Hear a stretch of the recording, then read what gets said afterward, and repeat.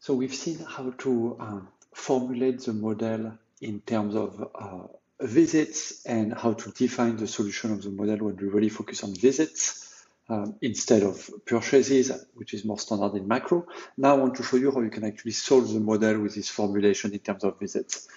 And we'll see, of course, that it's completely equivalent to the solution concept and methodology that we had before when we were working with tightness and output, but it provides some additional insight due to the slightly different perspective.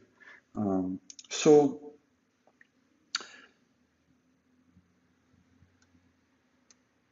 we're going to solve the model. So what does that entail? So we have to find two key variables, which is aggregate number of visits V, tightness X.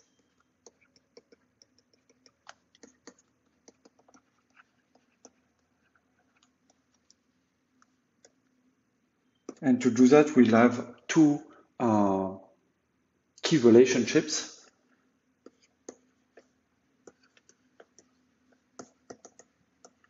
We have two relations. First, households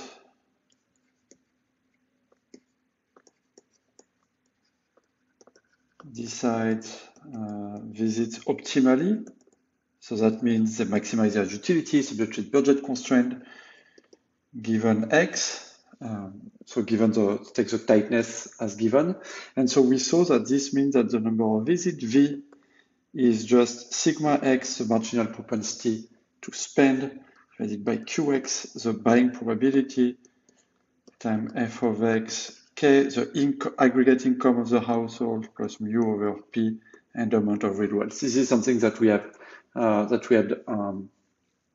determined earlier. So this basically gives us a first relation between V, the number of visits, and X, the tightness.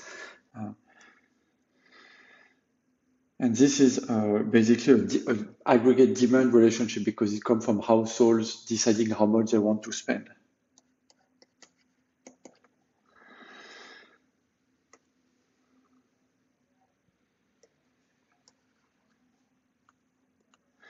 Then we have a second relationship, which says that once we have this total number of visits, well, that determines actually the tightness of the market. You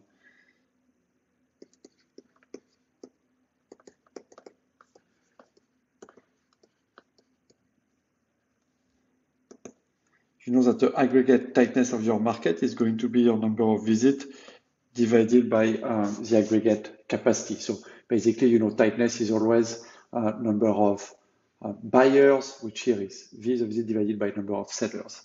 So we know that once we have this number of visits, the tightness has to be V over K. And so basically,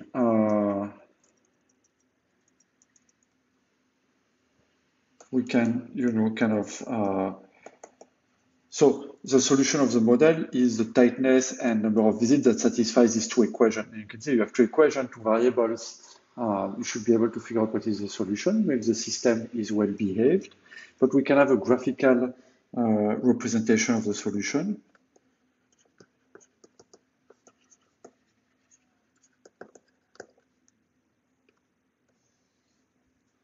And so the best way to represent it is to have on this axis here, we'll have the visits.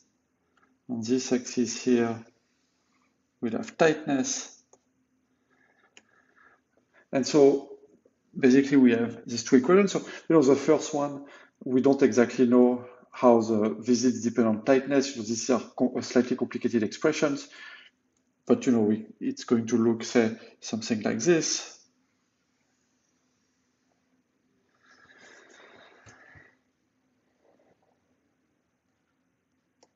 So this would be like V of X if we define this as V of X, the number of visits that are optimum. But then this second relation, you notice you can rewrite it as V is equal to X times K. So basically, the definition of tightness imposes that visits the linear function of the linear function of tightness, and so you can plot it something like this.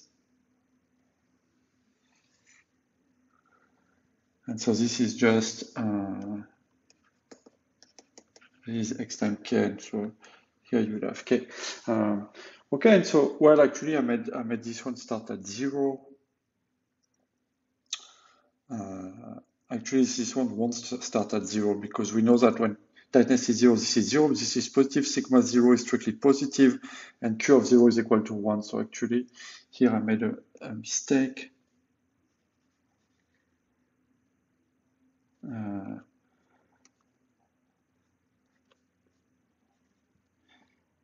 fact, this I should have plotted something like this. And so this is sigma 0, which is strictly positive, divided by Q of 0, the buying probability at 0, which is 1, and then mu over P. So this is sigma 0 mu over P, which is strictly positive. So that we know actually already. Okay, and so here in a world like this, here we would have our solution.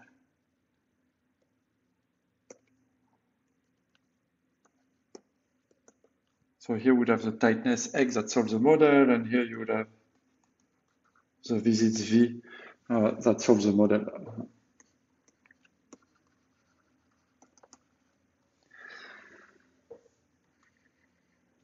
And then then you could study the model in different ways. What's really quite interesting actually, so this would be our graphical representation. What's quite interesting actually is that this solution concept is totally equivalent to the one we had before. And you can see that, so let me just add another page. How can you see that? Well, so here we have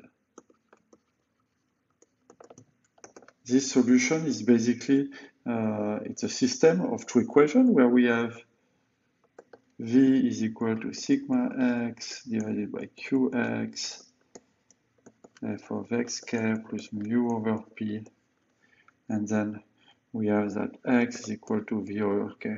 All right, but this you can rewrite it as it's totally equivalent to qx v is equal to sigma x f of xk plus mu over p, and here we can say that v equal to x times k.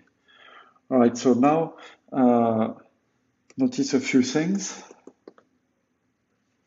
Qx times v, Qx the buying probability, v is the number of visits, so this is output Qx times v here. So we can write this as y is equal to sigma x fxk plus mu over p. Okay, so here I have v.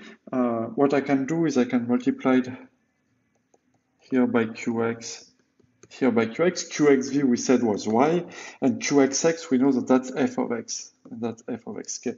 And here we recognize our standard solution concept. This is just saying that y is yd. Well,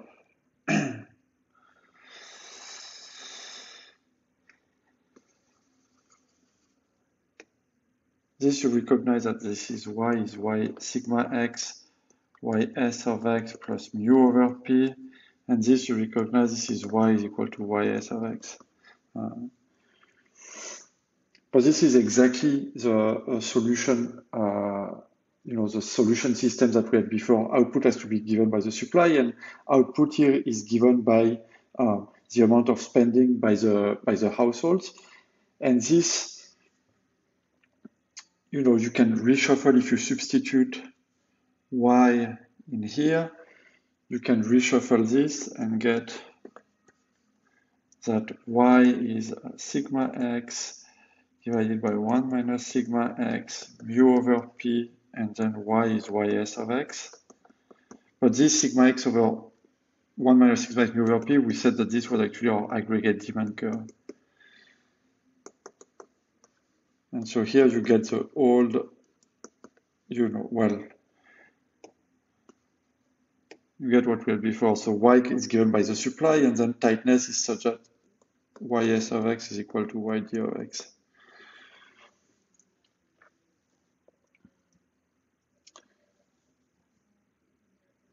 So this is our This is our whole solution concept.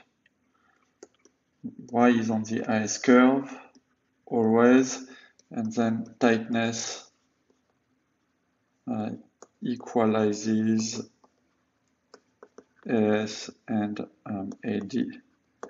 So you see that these two solution concepts, the one in visit and tightness, is exactly the same as the one in output and tightness. So these are, there are two ways to look at the model, which I think are kind of useful, but they're exactly equivalent.